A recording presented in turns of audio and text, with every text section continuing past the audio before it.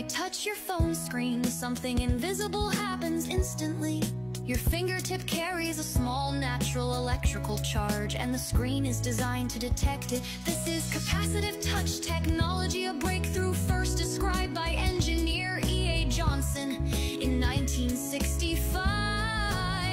Right under the glass is a transparent layer patterned with an ultra-thin grid of conductive material, usually indium tin oxide.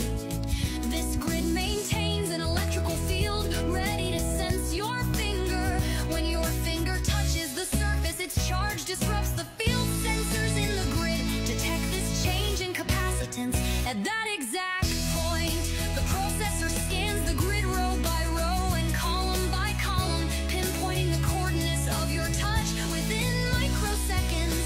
Beneath the touch layer sits the display, often OLED. Each pixel is made of red, green, and blue subpixels that emit light when current passes through organic compounds. Millions of these pixels combine to produce sharp, colorful images.